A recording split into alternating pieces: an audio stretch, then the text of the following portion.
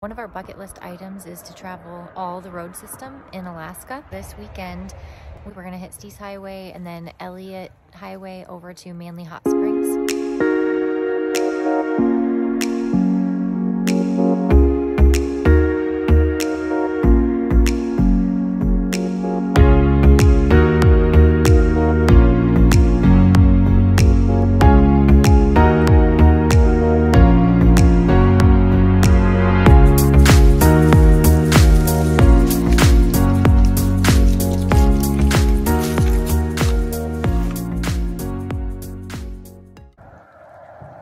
Well, this is day one on our exploratory adventure up north of Fairbanks.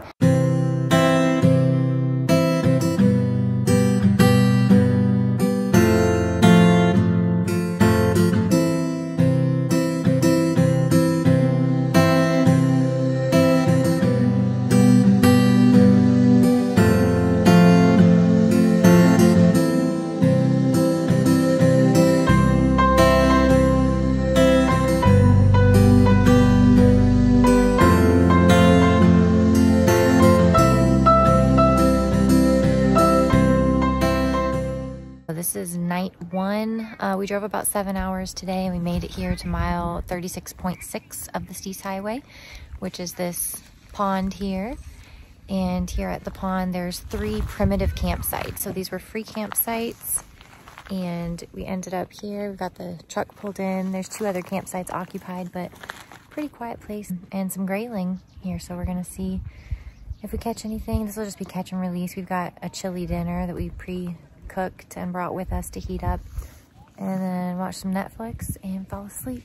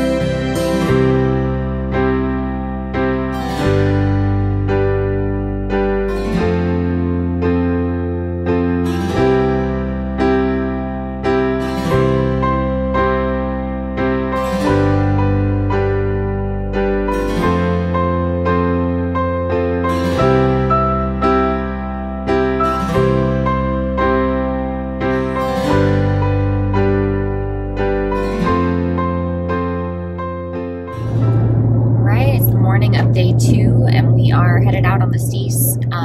You know, last night we slept at mile marker 36.6 and right now we just passed mile marker 80 along the Steese. One thing that's cool is we're using the mile post. We've got this, you can see this is the old one from 2016. We got this before we moved up here in 2017. And on trips like this, when you don't have service, so you can't Google stuff and maybe you don't have your Apple Maps working, the mile post is really cool because it literally gives you mile by mile play-by-play of what you can expect, and so you know where you're at, how far you have to go, things like that. Pretty neat. So seen a porcupine so far. That's been the only wildlife besides some red-tailed squirrels, and of course Livy, who hasn't been too thrilled by any of it. She's just taking her nap for the morning and gonna see what we find next.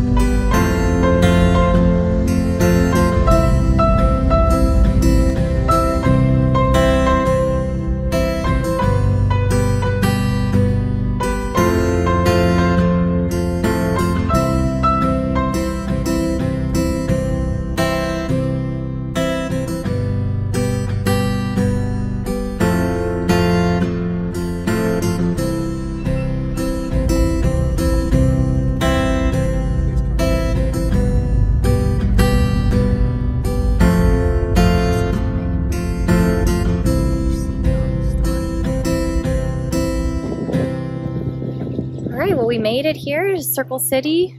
That is the mighty Yukon River behind me. Circle was actually founded back before the Klondike Gold Rush in the late 1800s, I think. They named it Circle City because they thought that they were at the Arctic Circle, which turns out that the Arctic Circle is a ways higher up north.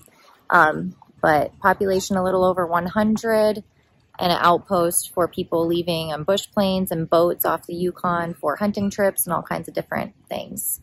Neat little place, but this is the end of the road, Steese Highway.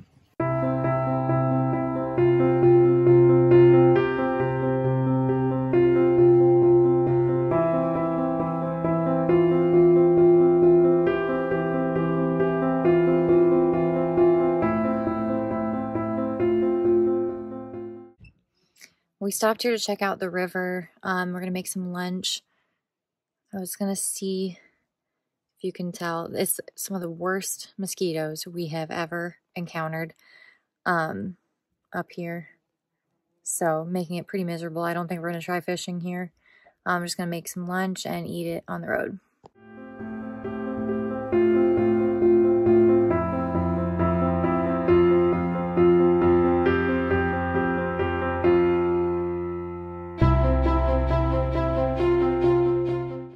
So we're driving along here on the Steese Highway, and I noticed this truck go by that said milepost on it, and it just so happens to be that this is the editor of the milepost. Oh yeah, this is Tom. That's Serena Reeves. I'm Tom. I'm the associate publisher. I do all sales and advertising. Awesome, and he even gave us a brand new milepost. So thank you so much. Awesome to meet you.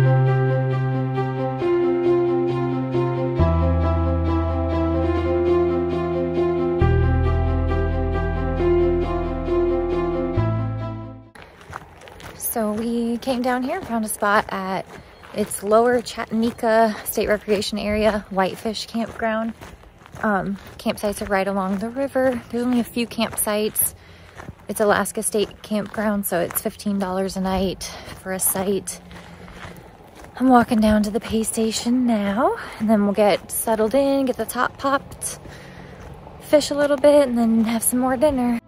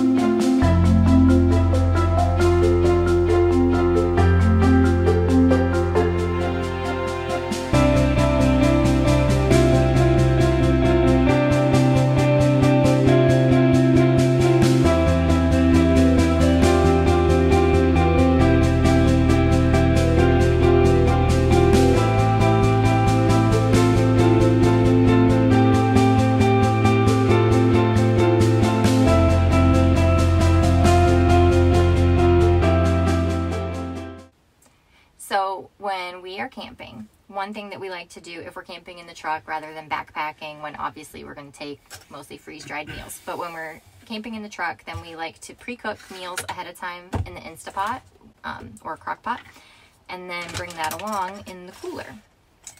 So what we've got for dinner tonight, we've got a white chicken chili.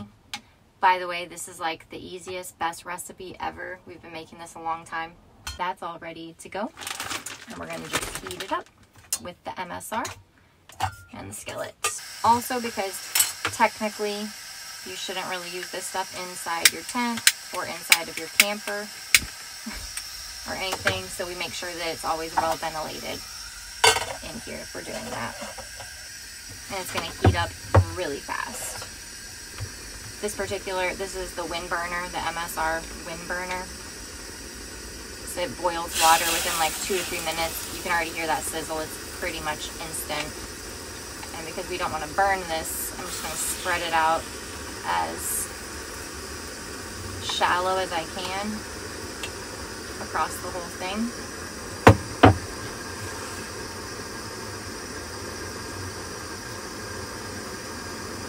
so that it heats up evenly. One thing I'm really bad about is not heating things up long enough because I'm always afraid of burning it, and then Brandon has to complain that it's not hot, it's just warm. You can already see maybe it's bubbling in there, so we're going to keep it from burning and just stir that a bit. And I'm going to hope that that's hot enough because it's all bubbling and boiling, the whole thing. For this particular trip, I forgot to pack bowls, so we're just using our backpacking GSI outdoor mugs. Is it hot? It's not hot. Despite the bubbling and boiling. Is it warm at least? Half of it. Half of it's hot, or half of it's warm.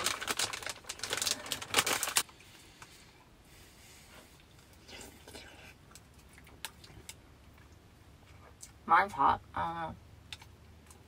Anyway, I'm eating that. We're gonna have tea. Nighttime tea is our favorite. And we've been drinking this honey citron and ginger tea that we get from Costco that we love. It's awesome because it's like a jelly or like a marmalade. And you can serve it with hot or cold water. It just says add 2 to 3 teaspoons. We do more like 2 to 3 tablespoons or more. We really, really like it. And it has sliced citron, ginger extract, sundry honey, and then less than 5% of some other stuff. This is a Korean tea, and it is so good. It's so, so good. We love it. For that, we're gonna boil our water with the MSR again. We've been trying to be better at using less plastic and going more sustainable. So we bought these half-gallon growlers, also from Costco. We love Costco. And we fill those up with filtered water before we leave the house on our trip. So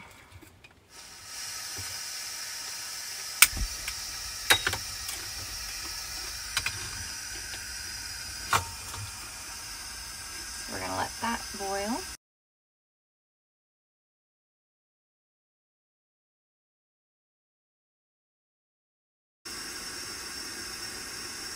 We'll probably just end up time-lapsing a lot of this.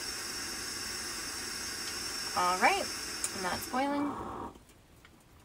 So we turn that off. Then with the lid, that gives you a safe pour spout.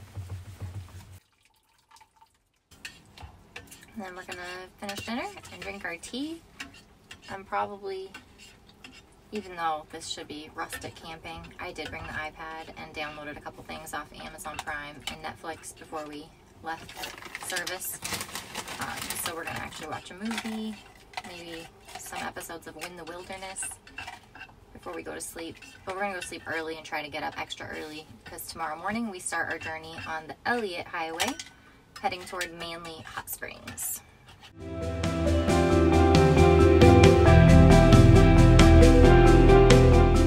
Alright, it's the morning of day 3.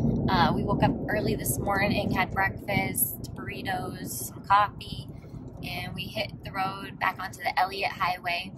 We're around mile marker 55, 56 right now, and we go until we hit, looks like mile marker 73 is the turnoff, where you can either continue north on the Dalton Highway that takes you all the way north, the furthest north you can go on the road system in Alaska, all the way to Prudhoe Bay. And we'll be turning though left, continuing on the Elliott Highway, so it'll be gravel from there. And Manly Hot Springs, Manly Roadhouse, here we come. So we're around mile marker 92 on the Elliott Highway, Manly Hot Springs Road. And this was kind of a bonus. We didn't know this was gonna be here, but you can actually see Denali from this road. Pretty sweet.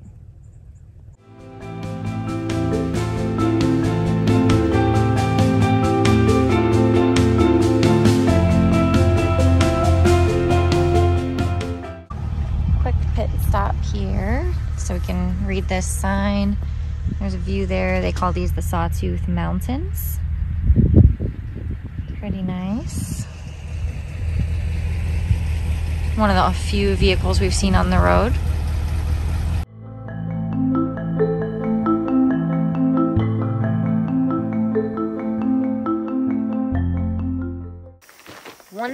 things about these kind of road trips is you need to always be prepared. In this case, because we knew we'd be on pretty rugged roads like this, we have, of course, the spare that we always have with the vehicle, and we brought a second spare just in case. So we're using spare number 1 today, and then hoping to make it home without having to bust out spare number 2 in the next couple days.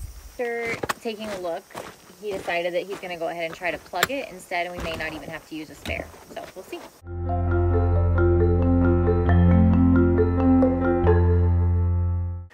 Well, we tried that, and for whatever reason it's not filling with air with the air compressor here, so we're gonna go ahead and jack it up and take a look. Maybe there was more than one hole, because when we felt, you could tell that the plug he put in, no air was coming out of that, but since it's not filling up, there must be another hole somewhere. So we're gonna jack it up, take a look, and probably use one of the spares.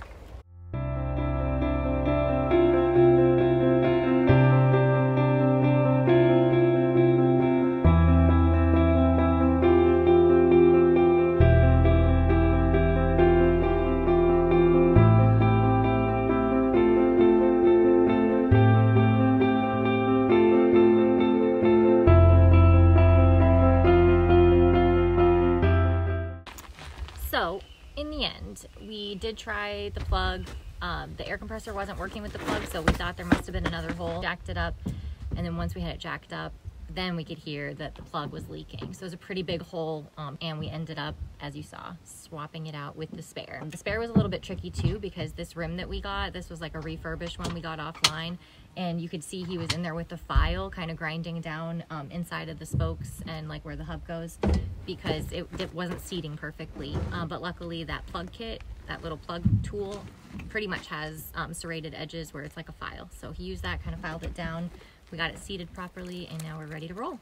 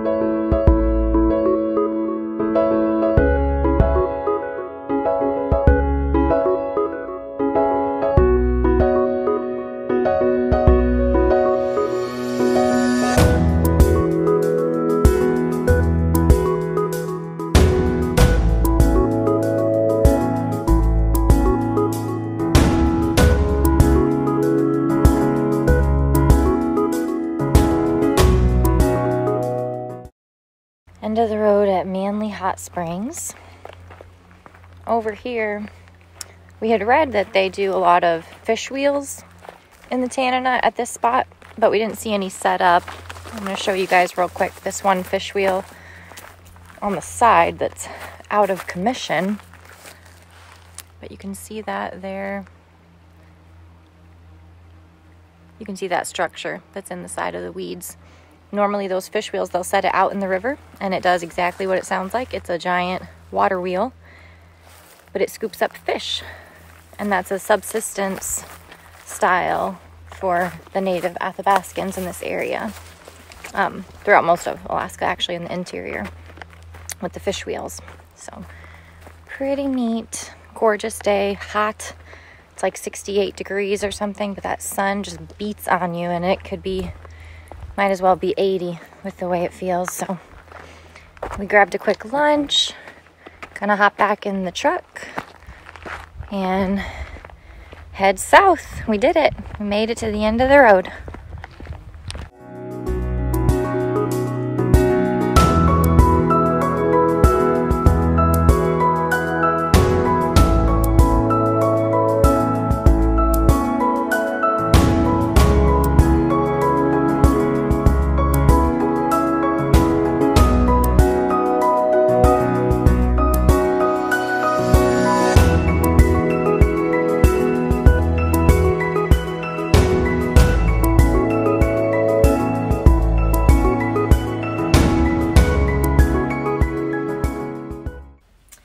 So we stopped for a little pit stop.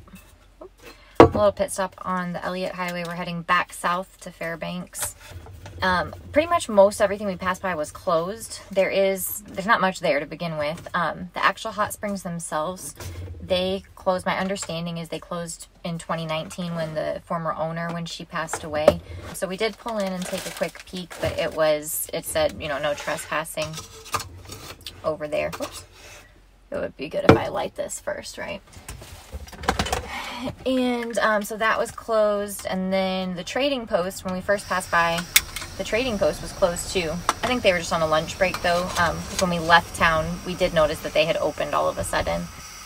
And then the only other thing was the Roadhouse, the Manly Roadhouse, which is a historic building. And I was interested in that. I had wanted to stop in there and check it out, but that was also closed when we went by. I'm not sure if any of that still has to do with COVID or not. But anyway, we made it to the end of the road, got to sit and eat lunch on the Tanana riverbank, which was cool. And now we are just about like 37 miles or something north of Fairbanks. And because we've been driving so much, we were listening to an audiobook. And in the audiobook, they kept talking about how they were drinking coffee in the morning. And we're like, let's make some coffee. So we're parked right now by a creek called Globe Creek. There's a little bridge with a pull-out. So Brandon and Livy went for a little walk for her to go potty. And I'm going to make us some quick coffee. I make a poor man's mocha. So I do the Swiss Miss. This is the no sugar added one. And then make the coffee in the MSR. For the last few months, we've been doing this pour-over style. We've tried them all. We've done the French press. We've done the percolator that you do like on the full Pullman stove. We've done it all, and this one we really enjoy the most. The pour-over itself has like the stainless mesh basket. You don't even have to use a filter for it, but it tends to clog. So we found that using the paper filter does help and not clog the stainless mesh. I'm super excited because we decided that instead of going back down the Parks Highway, which is the way that we came, the Parks Highway is the most direct, shortest route from the Anchorage area to Fairbanks. So we decided to take the more scenic route, and we're going to take the Richardson Highway, which leads all the way from Fairbanks down to Valdez. We're going to take the Richardson Highway back home, getting off in Glen Allen and hitting the Glen Highway from Glen Allen back to the Anchorage area. I'm super excited because we've only actually driven the Richardson once, and we did that in mid-April with my mom a few years ago, and it was still like spring conditions, so this will be our first time doing it in summer and getting to see it in its full glory. So I'm pretty excited about that. It has gotten really, really hot in the last few hours. I think it was like 78 degrees, which probably sounds perfect to most of you. Considering the fact that I grew up in Hawaii and I'm saying 78 degrees is like super hot is kind of hilarious, but once you've lived in Alaska for a few years, 78 is hot. And the sun is like, it hits direct and it feels a lot hotter than 78. One thing we like to do, well, it's mostly me, and then I talk Brandon into it, but he likes it in spite of himself. We like to listen to audiobooks about Alaska when we're on adventures in Alaska. So this one we're reading right now is called Braving It. I believe it's James Campbell is the author, and it's a true story about him and his daughter and an adventure they came on in Alaska back in 2014, I think, so not that long ago. And we're about 2/3 of the way through. So it's pretty fun listening to that while we're driving. And then I mentioned like last night we watched some Netflix before we went to bed. We just could not fall asleep, so we kept watching episodes that I had downloaded. And we watched the show Win the Wilderness on Netflix. And it's the show about a reality series with couples that are competing for a chance to win an off-grid cabin homestead in the interior of Alaska.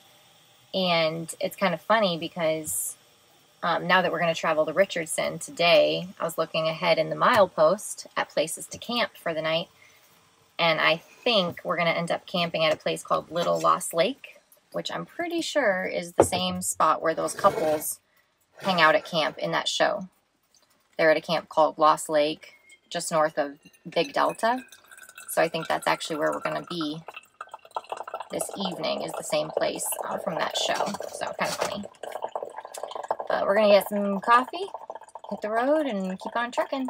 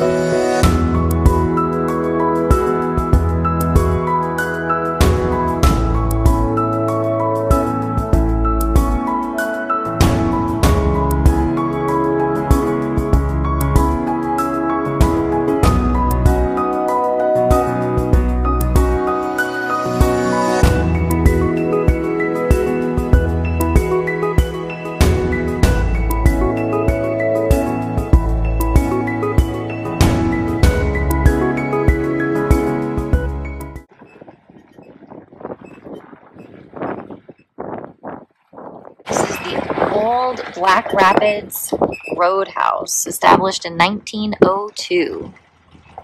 There's a new lodge up there behind it, but this is the original roadhouse. And this is one of the last remaining roadhouses on the historic Valdez to Fairbanks Trail, also known as the Richardson Highway.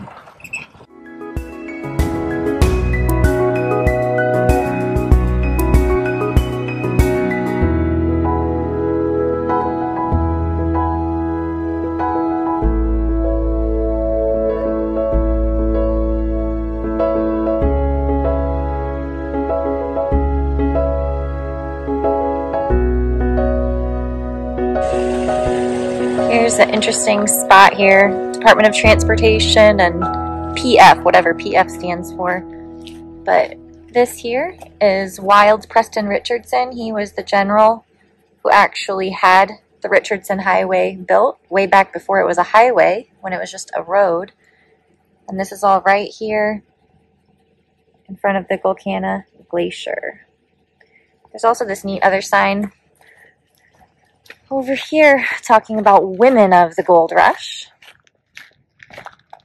And because right now we are in Isabel Pass, named for Isabel Bennett, who crossed the pass in March of 1902, back when this was just a trail. Hard to imagine the hours we spend driving in our comfortable vehicle. Other people literally walked or rode horseback and saw the sights we're seeing now before anyone else had seen them. Pretty incredible. You know, we think of ourselves as adventurers, but it really doesn't compare to what these people went through back in the day. Remarkable.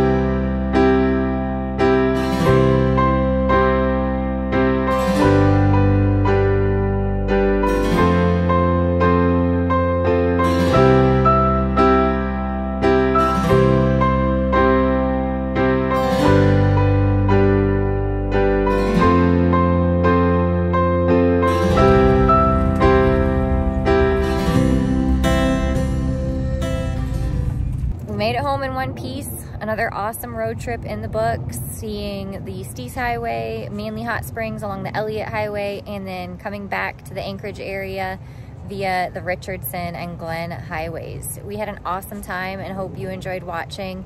Make sure you subscribe, sign up for notifications if you don't want to miss another episode. Like and leave a comment. Let us know what you want to see, what you liked, maybe what you didn't like, what there was too much of. This is new, you know, I haven't been doing this much at all. So I would love to get feedback directly from you guys, what you want to see more of. And we'll see if we can make it happen. We'll see you in the next one.